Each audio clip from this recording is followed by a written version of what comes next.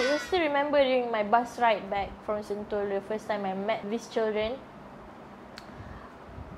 I kept thinking of a system to actually bring them out or to solve their problem. At that time, their problem is literacy. For the final assessment, I did a production. My sister saw that we start sharing ideas about how theatre can actually teach students. Mana kakak-kakak tadi? Kau bila nak tinggi? Selamanya pendek. Ya, pasal dah nampak. Ni nama punya tinggal pendek.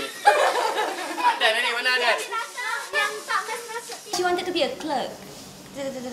Yeah. I think she can go beyond than that. Fika wanted to be a teacher. Kat kelas pagi, diorang yang kejutkan diorang.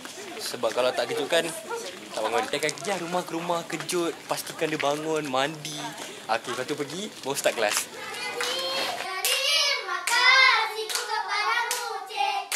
These kids, they are from slum area. The situation is different. They need more exposure so that they can grow and be equal as other children in other areas.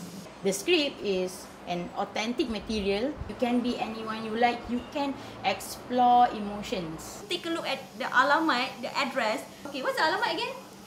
For this house? Kawasan tanah tambahan, bawah kabel api, something like that. Can they get out from this? These kids, they have something more. It's just that the environment doesn't allow them to go beyond what they have gone through. You are living in the city.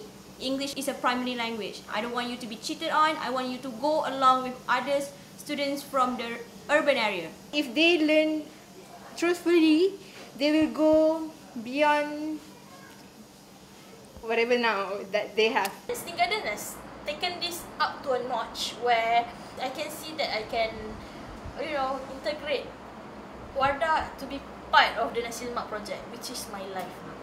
I think I would still get her lah if I know her, but it won't be the same lah. It won't be as meaningful to our sisterhood as it is.